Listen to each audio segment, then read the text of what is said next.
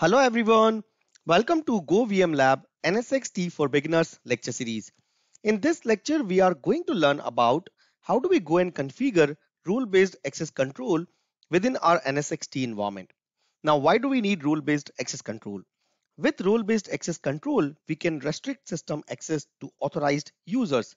Users are assigned roles and each role has a specific set of permissions. In this lab exercise, we are going to create two different users, network admin users and the security admin users, and we'll see that how could we assign network specific permissions to our network users and security specific permissions to our security users.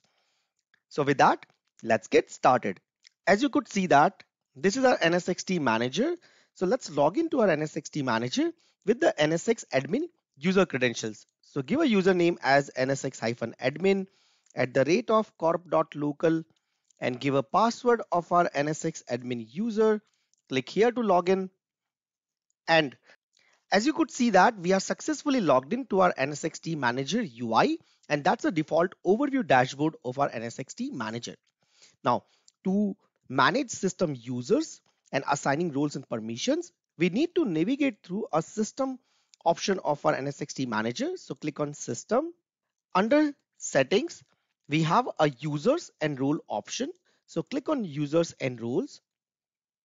And that's where you do see that you will find bunch of options: user role assignment, local users, roles, LDAP, and VMware Identity Manager. Now let's see that what kind of roles are already present in this infrastructure. As you could see that there are a bunch of predefined rules which are already presented in our NSX-T environment. For example, the first one is auditor, that would be read-only user. Then we have enterprise admin, guest introspection partner admin. Then we have a load balancer admin if we want to specify load balancer specific permissions. Then there is a load balancer operator, NetX partner admin. Then that's where we have a network admin. If you do see that there is a predefined role for network operator, security admin, security operator, and the last what we have it is the VPN admin. So you could see that there are already bunch of predefined rules are already present in our NSX-T environment. And if you expand this particular role, you will find that what kind of permissions this user will be getting it. For example, if you look at the VPN admin will have a mixed networking permissions, will have a mixed security permissions, but on the inventory side, it will only have a read-only permissions. But it will have a troubleshooting and the system will also have a mixed kind of permissions. Similarly, if you look at the read-only user, you will find that the auditor user is just a read-only user. If you do see that, auditor user will have all the permissions are marked as read-only because that's a read-only user. Similarly, let's look at the network admin and let's see that what kind of permissions network admin user get it, and look at that. The network admin will have a mixed permission for networking, inventory, and system.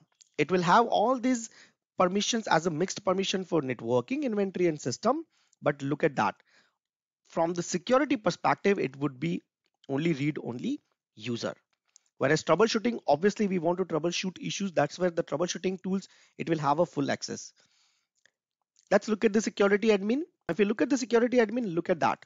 Security admin will have full access to all the security specific services. But for the networking, inventory, system, and troubleshooting, it will have a mixed set of permissions. So that gives us a pretty good information about roles and what kind of permissions are being assigned to each of these roles. As we discussed in this lab exercise, we are going to create two different users, network admin and the security admin users, and we are going to assign networking role and security role, what we have just discussed. Before we go and assign these network admin and security admin roles to our respective users, let me just show you that how do we go and integrate Active Directory to our NSX-T manager. So for that, just click on LDAP. Once you click on LDAP, that's where you find option called add identity source. So maximum 3 identity source can be added in our NSX-T manager. Now, if you do see that there is already one identity source is already been added to our NSX-T manager, and that type of identity source is Active Directory over LDAP. So Active Directory over LDAP is already been added as an identity source to our NSX-T manager. Now let's get more detail about it. So the name is corp.local. The domain name is corp.local, and that's what information about LDAP servers. So if you click on that LDAP servers, you will find more information about that server. So that's a control center.corp.local. The protocol is LDAP. The well-defined port is 389. Now, if you click here, you will find the base DN information, DC equal to corp, DC equal to local, and you can also define alternative domain names. So that's what identity source configurations are all about it. Now, if you want to add a new identity source, it's pretty straightforward to do it. Click on add identity source. Now, once you click on add identity source, you need to give the name of that source. Let's say test. You need to give entire fqdn test.local. Then you have an option. Either you can integrate Active Directory over LDAP, or you can also integrate Open LDAP. So Open LDAP is also supported. Then you have to define the LDAP server. Then you can define your base DN and description information. Alternative domain names can also be defined it here. And that's how once you click on save, that new identity source will be added to your NSX-T manager. So as you could see that it's pretty easy to add any of the identity source, either Active Directory over LDAP or Open LDAP. Both of these identity source can be added to our NSX-T manager. Now, if you want to validate the connectivity status, then just click on check status, and you will see that the connection status is successful, which means that our Active Directory is reachable to our NSX-T manager, and we have a pretty good connectivity between these two endpoints. Now, since we have successfully integrated our Active Directory over LDAP, let's go and see that how could we assign NSX network roles and permissions to our Active Directory user. Now, before we go and do this role assignment, let me quickly walk you through our Active Directory. So as you could see that we are logged into our Active Directory, and we are at the users section of our Active Directory. And if you scroll down, and that's where we have two users created, NSX network admin and NSX security admin. So these are the two users which are already there in our Active Directory configurations. Now, because we have successfully integrated Active Directory as an identity source to our NSX-T manager, so we're gonna use these users and we are going to assign NSX roles or permissions to these network and security admin users. So now let's go back to our NSX-T manager and let's assign permissions to these users. How do we go and assign permissions to these users? That's where we have an option called user role assignment. So click on user role assignment, and that's where you do see that we have a bunch of users are already created here. For example, we have an admin user, audit user, guest user. We have NSX admin user, the user what we have been using it. And if you do see that currently we have logged in with NSX admin user, and the role of that user is enterprise admin. If you do see that this particular user is LDAP user, which means that NSX admin user is also part of our Active Directory user. So let me quickly show you that. So let's go back to our Active Directory, and we'll see that there is an NSX admin user, right? So if you do see that this is our NSX admin user through which we have currently logged into our NSX-T manager. And if you look at the permissions, this user is having an enterprise admin level permissions. So now let's go back to our NSX-T manager, and now let's add two more new users and let's do the role assignment. So how do we go and do the role assignment? Click on add.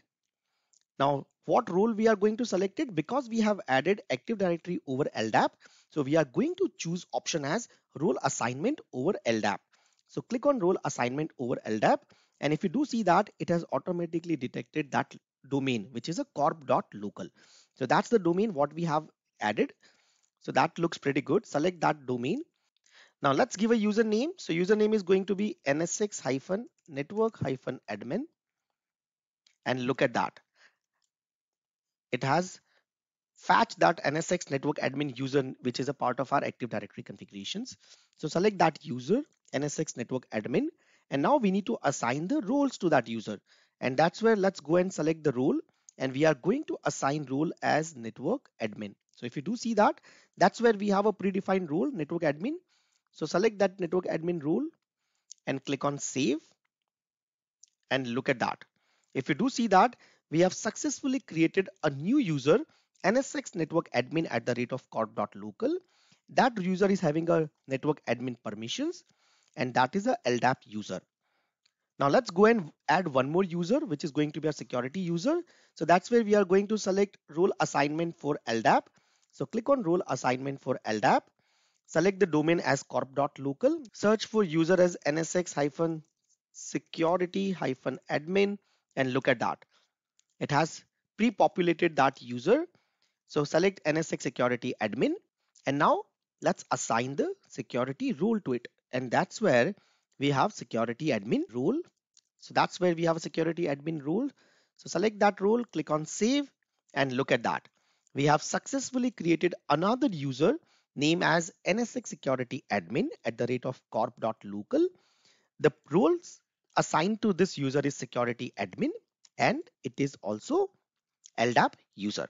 As you could see that we have successfully created two different users with a different set of permissions.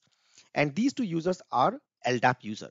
So now let's log out from our NSX admin user. Let's log in with the NSX network admin user credentials, and let's see that what kind of operation this network admin user can do it. So how do we go and do that? So click here to log out. Now let's log in with the NSX network user. The username is nsx-network-admin at the rate of corp.local. Let's give a password of NSX network admin user. Click here to log in. And as you could see that we are successfully logged into our NSX-T manager UI, and that's a default overview dashboard of our NSX-T manager. Now, if you do see that, now we are logged in with the username NSX network admin. So now this is our NSX network admin user, and this user only have a network specific roles and permissions. So now let's go and validate what all the things this user can do it. So click on the networking, click on tier 0 gateways. And if you do see that it has an option to go and add more tier 0 gateway. So if I click here, I can click on tier 0, and you do see that I can go and create a new tier 0 gateway. That's absolutely fine. Can I go and modify the existing tier 0 configuration? Yes, click on edit. And if you do see that if I want, I can go and make changes to this configurations as well.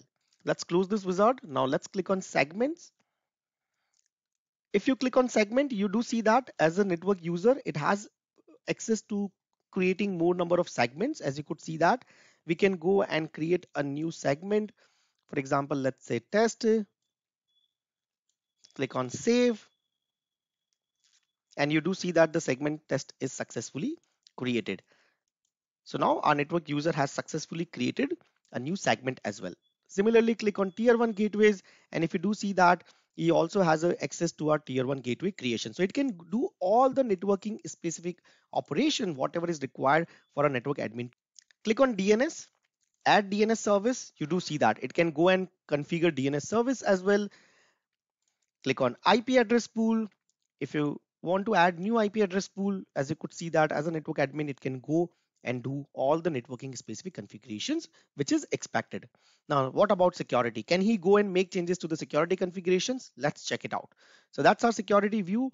Click on distributed firewall and look at that. Everything is grayed out. He doesn't have permission to go and create new policy or adding a new rule because that requires security specific permissions, and this is not our security admin. Let's look at the distributed IDS. Click on get started and look at that. Can he go and enable those things? It cannot do that. Look at that. He doesn't have permission to go and enable IDS and IPS services. Click on gateway firewall. Look at that. He cannot go and make any changes to the gateway firewall configurations. All this policy creation, rule creation is grayed out for this particular user. So now this clearly tells us that as a network admin, this particular user only have a network specific operations accessibility, but it cannot do anything security specific operations, and that's well expected. Now let's log into our NSX network admin user, and now let's log into our security user, and let's see that what all the things security admin can do. Let's log in with our NSX security user. So NSX security admin at the rate of corp.local, give a password of our security user, click here to log in. As you could see that we are successfully logged into our NSX-T manager UI, and that's a default overview dashboard. Now if you do see that currently we are logged in with the NSX security admin user. So now let's go and check out the security configuration of this user. So click on security, click on distributed firewall, and look at that. This user has accessibility to create new policies. So click on add policy, And you do see that this user has accessibility to create new policy. So we are creating a new policy. Click here to publish and look at that. A new policy has been successfully created. Now, if you want to add a new rule, you do see that this user can go and add a new rule within that policy, which means that this security admin has accessibility to all those security specific configurations. If you want to delete it, it can select that policy, click on delete, and you do see that it can also not only create but also can delete those policies or firewall rules, as you rightly see it here. Click on gateway firewall, and as you do see that on the gateway firewall also this user has permission to create new policies. So as you could see that it can go and create a new policy. Within that policy it can actually go and create a new rule as well, as you do see that. This user has all the permissions to do all the security related operations. Similarly, if you click on URL analysis, you will find that, okay, I want to cancel that thing, click on get started, and you do see that it has permissions to enable the URL analysis as well, as you rightly see it here. So now that's what all about the security configurations. Now let's check out the network configurations. Can this security admin perform the network related operations? So for that, let's go back to segments and look at that. The segment option is grayed out for this security users, which means that this security user doesn't have permission to create new segments. Let's click on tier 1 gateways. Look at that. The tier 1 gateway option is grayed out for this user. Click on tier 0 gateways. Look at that. The tier 0 gateway permissions are also grayed out for this security users.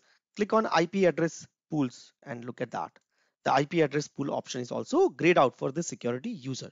So this clearly tells us that security user can only perform security related operations and network admin can only perform network related operations. So this concludes our lecture on role based access control in our NSX environment, where we have learned that with role based access control, how could we go and restrict system access to authorized users, and users are assigned rules and each rules has a specific set of permissions. We hope you enjoyed this lecture. Thank you.